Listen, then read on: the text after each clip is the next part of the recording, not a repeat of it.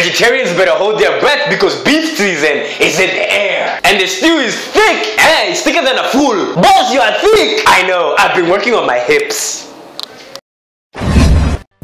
How y'all doing, and welcome to this edition of Simon Says. Now beef, aka that thing that vegetarians have beef with. Vegetarians have beef with beef. That's double beefing. That's beefy. Beef is on the rise like yeast. And when beef is rising high like yeast, someone is destined to get yeast infection. Ladies understand that sound. Yeasty. Now, there's a guy out here with some major beef. This guy has enough beef to feed a starving nation. This guy has enough beef to take on the head of a nation head on. To give a nation head? No, to call out the president. Just look. I would like to address my old friend, although I don't think we're friends anymore. He was my friend until he burst the door of my house. So I'll say I want to address my old friend, and you know who I'm talking about. Please, Uhuru Kenyatta, you are not going to become legitimate by persecution of Kenyans. Uhuru Kenyatta, you have been called out. JIMI WANJIGI is out here saying, me and him, we used to be friends, but now, no new friends, no new friends, no new friends, no. Yeah, that's how it's gonna be, man. JIMI WANJIGI is really out here with his chest out. And at his age, he must have chest hairs. And it might even be gray. So when the president sees them, he might look like this.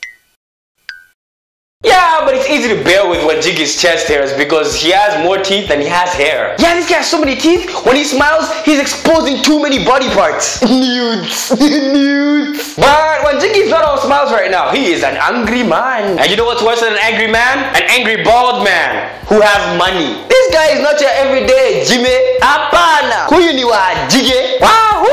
No, not Wahoo. Wahoo ni wa Yesu. Yeah, she's saved now. Huyu ni WANJIGI. This guy has enough money to even give the government a loan. Because remember, the Kenyan government, they're broke. Then they come out and tell us that they're not broke. But you know what that means, right? The government is broke, and they're too broke to even see it. Sometimes you can't see how broke you are because you're too busy taking loans. So WANJIGI is out here picking fights with a broke government. Not a bad idea, not bad. But you have to remember the government has the power and they're out here flexing their muscles. And the government has a far reach. The government has a reach that can grab you by the and a man's is his family. So the government has reached out to grab JIMI WANJIGI's family. Now the government has reached out and is now prosecuting JIMI WANJIGI's father, who's old enough to fart dust. JIMI WANJIGI's dad looks like he's old enough to even share drinks with their ancestors. Yeah, and he out-drunk them, so that's why he's still alive. Last man standing. Barely. This old guy's been hit with so many charges. How are you gonna charge an old man like that? Life is about to charge him with death. Where is your decency?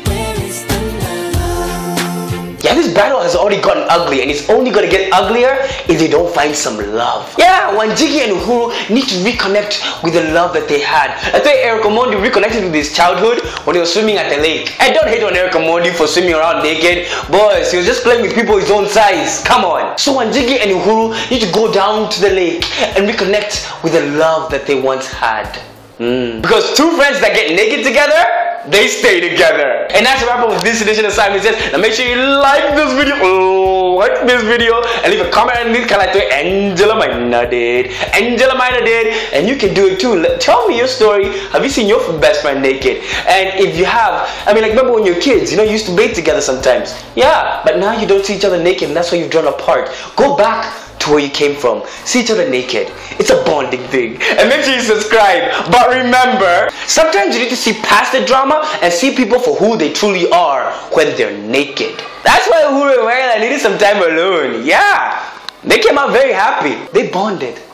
Who knows what they saw when they were together alone. Simon Says out. Hey! Thank you so much for giving me your eyeballs, your balls of eyes for that period of time. I appreciate it. Now, since you made it this far to the end of the video, I want you to take it to the next level and go right over here and subscribe so you can always be updated on any new video and any other madness that I come along. And guys, yo, I have an awesome commercial that I made for my hoodies. My hoodies are out. If you want to see the video for my hoodies, the link is in the description. I think I can put it over here, okay? I'll put it over here for you. videos on this side. You can also subscribe on this side. I'll make sure to put the link in the description for you to see all about my hoodies. They're so good. They keep your nipples warm, especially when the cold season is coming and your nipples get perky, and then you just start rubbing against your bra and it becomes really, really bad. Yeah, I don't wear bras, but I don't know how I can relate with that. Something's wrong with me. Subscribe. Watch more videos. Very simple. Let's do this.